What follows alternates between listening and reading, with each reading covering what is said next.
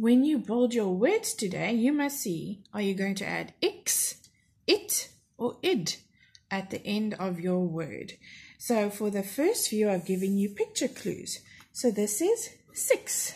There are 6 jelly beans. This lady is nice and fit. Look at her nice muscles.